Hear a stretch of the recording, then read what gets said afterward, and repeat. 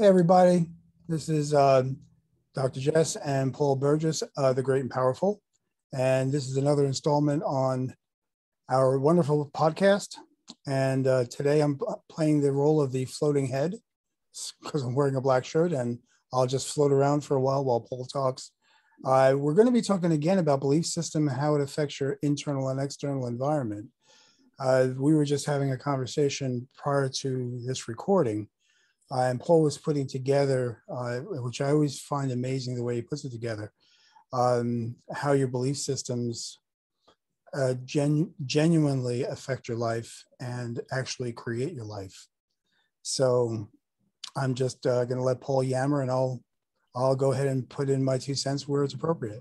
I'll try and make it short then, so that we don't go, we're not still here next week. So mildly disconcerting seeing your head floating around on a black screen, but we'll get around it. I'm into it myself. I was just like, okay. Yeah, right. It was a happy accident. So what we were talking about was I often get asked, what do you do for a living? Like, what do I do? And my explanation of that is I give people the capacity to have a joyful, happy, fulfilling life every day. That's the end goal for all of my patients. And the reason I want that is because I don't see any other outcome that can be more valuable, because people just don't have those experiences on a daily basis. And it's insane not to, because we're not here forever. So you've got to make the most of it. But to do that, we have to deal with a lot of things. Like we keep saying, your beliefs, your internal environment, your external environment, everything that comes around that kind of thing. So the discussion we were having was, we were talking about biohacking and how that's a very on vogue kind of term at the moment. And a lot of people are doing biohacks. And I've seen a lot of people do it and it hasn't worked really well for them. And I've certainly had people come to me who are doing huge amounts of morning rituals and stuff.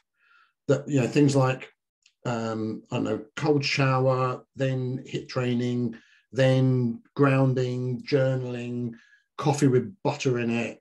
I don't know, some sort of nonsense, right? And then, I eat at 11:42 because that's the magic fasting time that needs to be done and all this kind of stuff. But then they come to me and the hair's falling out and they've got no libido and they've got no energy and they feel really unwell. And you go, right, okay.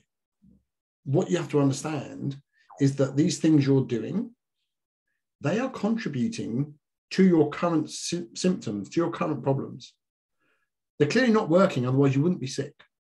So we have to talk about the beliefs around why you're doing those behaviors, why you're acting like that. And the problem I see with some people is they spend so much time focusing on the biohack or the thing I need to do. So if you take that, for example, which is a true example, by the way, of somebody who's like, okay, I've got to have a cold shower and I've got to do the grounding and I've got to do the HIIT training and I've got to do the certain coffee and then the journaling and all the rest of it. You've just spent hours of your morning completely immersed in this thing, which is giving you, by the way, a result you're not happy about. But whilst you're focused on it, you do not have the capacity to recognize all that life has to give for you in that morning. Right? All the joy, the fulfillment, the happiness, all of the experiences that life does give you every single second, you don't have the capacity for it because you're focused on when I've got to do this journaling now, I've got to do this next thing. So you've missed all of that, what life's got to offer. Try doing that for the next 20 years, see how you get on.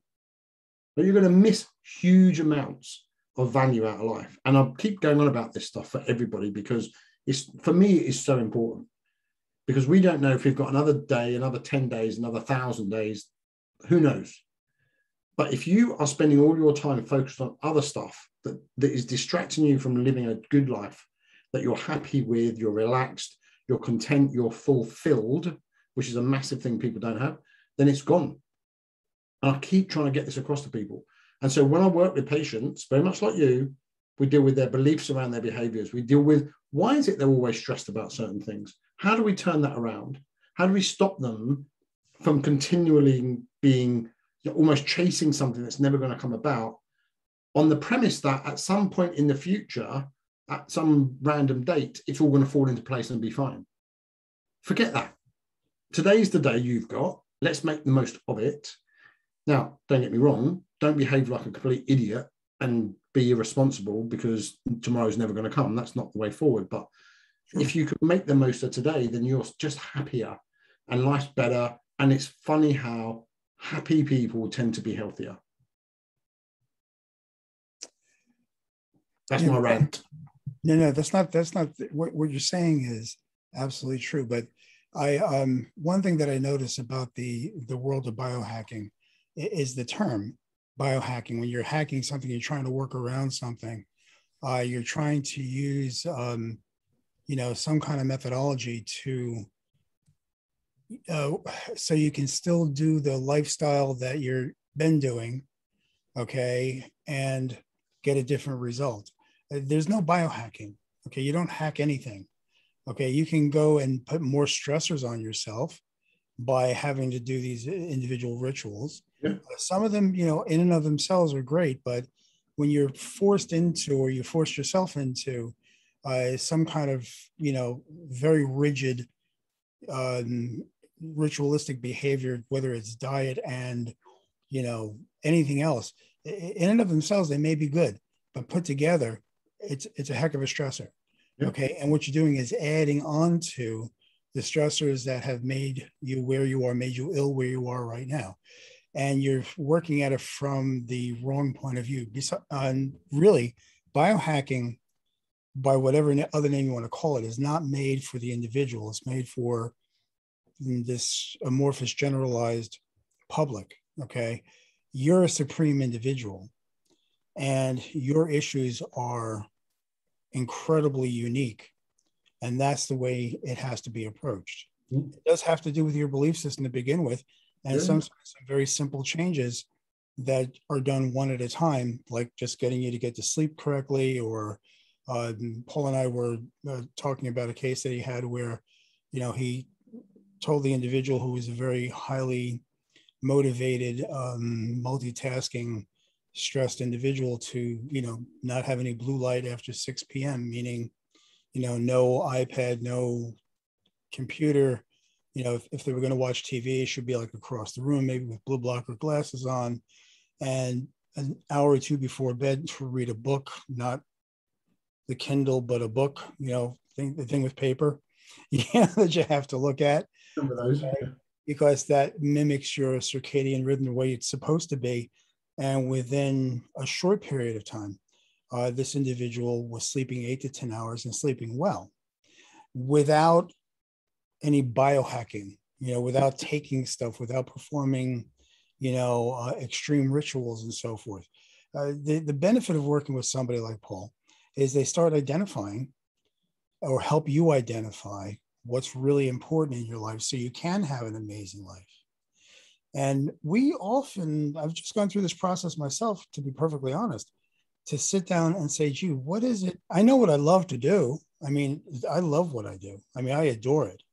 But for myself, it was like, okay, what is it that I really want in my life? What's going to make an amazing, fulfilling day for me, so that at the end of the day, when I'm winding down, I have a smile on my face saying, this was a good day. I did what made me happy. That, of course, for me is service and helping other people. But there's a lot of pitfalls in that. A lot of. But here's the thing. Here's what's really interesting about that, Jess, is that we've known each other a long time, and historically, you've always wanted to serve and help people. But for a long time, it was driving you crazy, and it was really not making you happy. Right. And that changed, and we got to a point where actually, yes, it's a much, much more fulfilling career and a much more fulfilling day that you're having. Mm-hmm. But one of the things, there's a couple of perspectives that people need to get. Firstly, it's not about just having a good day once in a while. It's not just about, oh, I'm doing all this, I sat down today and actually today was a good day. No. Every day needs to be an amazing day. Every day, right? Because if it's not, what are you doing that's much more important? I don't get it, right? And the issue with food, let's say, because a lot of people say, no, you need to be disciplined. If you're not disciplined, it means you can just end up doing anything, and you're not, if you're disciplined, you get more achieved and all this kind of nonsense, right? Of course, being disciplined in a way that allows you to have your best life is important. But when people go on a diet, for example, they're having to potentially monitor and track calories or meals or whatever it is. And there's a big emphasis on, is this the right thing for me to eat? How much should I be eating? Is that too much? Okay, the number on the app says I need to have 10 grams less. Oh, I've got to go and do cardio. That's not a happy life anywhere in that process. Right. Anywhere. Even when they lose the weight, it's not happy because they're so stressed about getting there. They hit the number they want. And then what happens is nothing belief-wise has changed. Right. And then either they need to continue dieting for the rest of their life, or they rebound and put all the weight back on. So there's no happiness. There's nowhere, right? But here's a slightly different scenario. If you work with the right people, Jess, me, whoever, and we show you, for you particularly, what's best, how to eat, and what allows you to get the results you want from a sleep perspective, from an energy perspective, a libido, sex drive perspective, from a recovery performance. We show you what the best thing to do is. And you know, actually, that's all I need to do. I don't need to count calories. I don't need to measure this. I just need to eat these foods because they're right for me. There's a difference because you then feel in control of what you're doing. You go, okay, I know I need to eat this and that. Now, that's what I'm going to have today. Thanks very much. And off you get on with your life and start enjoying it. Mm-hmm. Because you feel like, oh, I've got that kind of down now. I know what I've got to do. Most people would stress over what to eat. Oh, should I eat this? Should I eat that? What about this? Oh, but it says on that blog that I should be a carnivore and I should never eat a plant. Or this one says I can only be vegan, otherwise I'm going to get cancer. Great. None of that is helpful. The other thing is, it's very individual, right? Because for me personally, if I'm looking at some of the online information that you're getting, they're going, look, ketogenic diet is really useful. Being in ketosis actually has some very good anti-inflammatory properties. It's good for brain function. It's good for Alzheimer's prevention, And that's all lovely. And I've got a gene for Alzheimer's and I've got a gene for diabetes. So ketogenic sounds perfect. But I've also got a gene that says if I take a lot of saturated fat, that's really bad for me. So that means keto doesn't work that well. And I've done it before for extended periods of time and my cholesterol goes through the roof. And so, maybe that's not right for me. But what works for me is a low carbohydrate Mediterranean diet. And once I know that, and I know kind of what's involved in that, I can just eat that kind of food. Right. I don't worry about it. It's in control. I know what I've got to do. That's the food. Thank you. It's lovely. I eat it. It does me the greatest thing. My cholesterol is lower than it's been for ages. My energy is good. My sleep's good. All the rest of it, great. I can get on with my life now. Right. And it doesn't mean I can't eat out because there's loads of stuff you can eat out that's based around that. Mm-hmm. But it isn't restrictive either. And so I'm not fretting every day, oh my God, what am I going to eat? What am I going to eat? And that's where most people are going with this stuff. Every time you do anything like that, you don't have capacity to enjoy your life. Especially diet-wise. I treat so many people who are on a low histamine diet, low oxalate diet, or another. And when you start adding them together, especially if they look at their genes and say, this is what must be going on, and they change their diet, they're, first of all, not eating anything of nutrient value. Two, they're worrying all day about what they're eating. And if you're doing dieting for weight loss and your concentration's on the number, all you're going to do is look at yourself every day and say, I've got to lose weight, I've got to lose weight, I've got to lose weight, I've got to lose weight, and, you only have a certain amount of bandwidth, just like a computer. Okay, you only have a certain amount of RAM. And if you're going to use all of that RAM all day with all your stressors, there's not going to be enough left to live your life. Exactly. And every day, these amazing opportunities, these amazing things come and go, and you haven't got your radar on, you haven't got the capacity to see them. Right. And so it all goes, right? Oh, the kids are stressing me out and this and that. No, I think it's driving me mad and all the rest of it. And then you sit down and you put the TV on and you go, well, there's nothing on this bloody TV anyway. I don't know why we paid for it.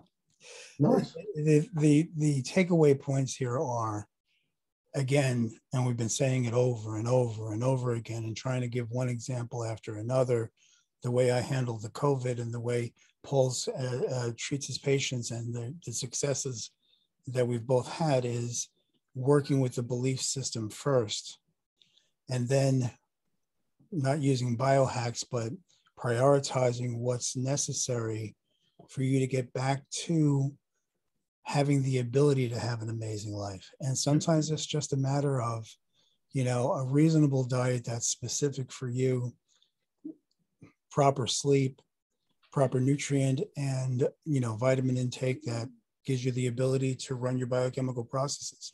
Yeah. 99 times out of 100, that's the place where you need to start.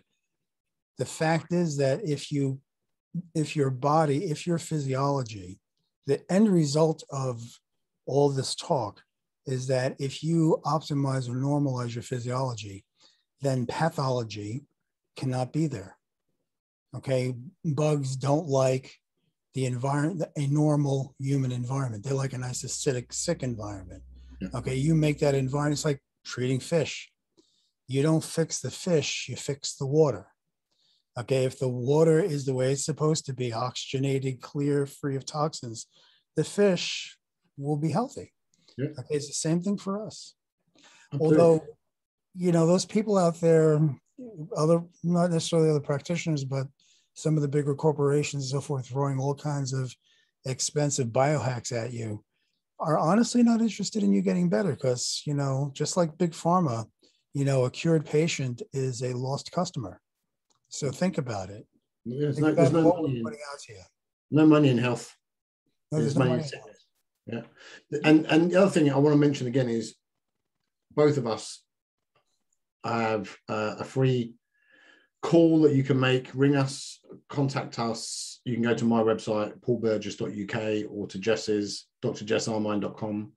And there's a link there. I think just click it, make the call. But what I want people to understand is if they do that, they will actually speak to me, not a secretary, a student, or somebody else in the office. It's actually me you speak to. And that's really important because I know a lot of people that try and get hold of other practitioners, and they have to jump through a whole load of hoops before they even get to them. And I don't see that as being useful. And I think we should speak one day about the fact that I think most practitioners can't communicate properly anyway. And so they might be the cleverest people in the world, but until they can get someone to change their actions and change their beliefs and take action in the right way, you can be as clever as you like. It's got no value. It's true.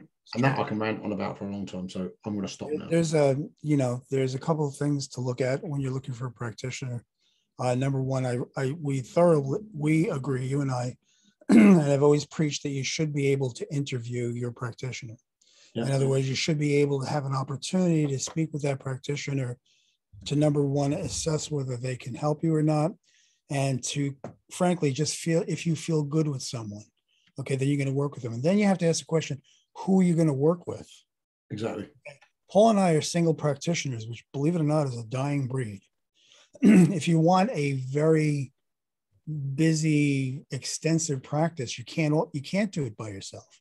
So we accept a smaller practice in order to do, really wonderful work with people, because that's, what makes us happy. Yeah. Okay. So if you're going to be working with somebody, if you're going to invest a significant amount of funds you're going to want to work with the individual who's the expert. And with Paul and I, that's exactly what you do. When you work with me, you work with me. And you work with Paul, you work with Paul. That's who you're talking to. That's who's working on. You're not going to be fobbed off to, excuse the expression, you're not going to be fobbed off to an underling. Yeah. Okay. And also, it's not like it's a sporadic thing. I'm in your life for a year. Right. You will get sick of me because I want to know what's going on. I want the updates. We're going to see each other on a regular basis. It's not like, okay, do this and come back in 2 months' time. Forget that. It does not work. I need to know. Like today, I had a call today with a lady in London. I asked her to do something, and I've diarised in my diary to contact her on Sunday because I want to see what's changed in those few days. Today's Thursday today. So But that's important to me because it means I can keep on top of what's going on with her. Right. It doesn't mean I'm giving up my family life on a weekend. It doesn't mean I can't do stuff that I want to do. It just means that I need to make a very small commitment because it means I can get the best for that patient. And that's how it has to work. It can't be done any other way. And we both agree on that it can't be done another way.